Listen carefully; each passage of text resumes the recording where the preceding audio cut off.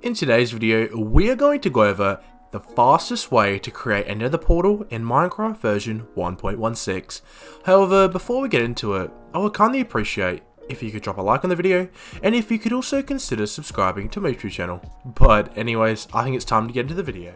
The best part to using this method is the fact that you actually don't need to have a diamond pickaxe to get obsidian the traditional way. In fact, you can create obsidian very easily with the items I have in my hotbar. Other than the food, of course, just ignore that for now. Now, what you'll need is one water bucket, any block that can't catch fire. In this instance, I'm going to use cobblestone, and both a pickaxe and shovel. So now that you have the items I just mentioned in your hotbar, it's time to go and find a source of lava. You can find sources of lava in both the overworld and underground. However, if you want to have the easiest process here, I would suggest you find one in the overworld, as it's much more open, and when you're actually creating the portal, you won't be as restricted as you would be in a cave. So now that you've located the lava source and had the items in your hotbar, it's time to actually begin building the portal. Just follow the steps carefully and I promise you'll have an easy time. So the first step here is that when you're actually at the lava source, you want to find a part of it that has 4 blocks of lava in a row. So as you can see here, there is 1, 2, 3, 4. Very simple. Now, with the block that I mentioned earlier that you need to have that won't catch fire, I want you to either place it in the second or third slot of the lava. So for this instance, I'm going to go in the second one.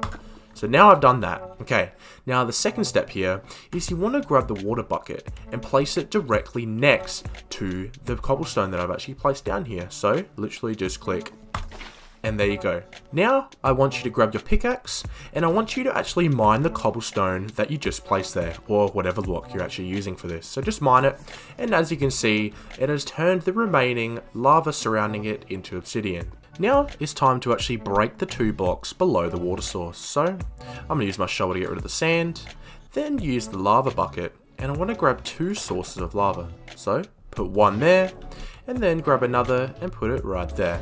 And there you have it.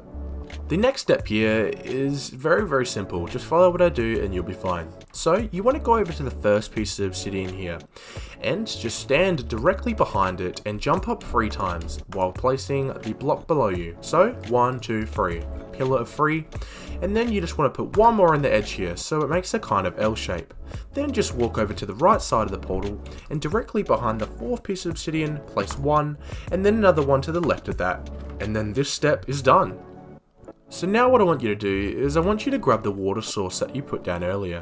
So simply right click it, and then on the L-shaped pillar that we created, I want you to place the water right here.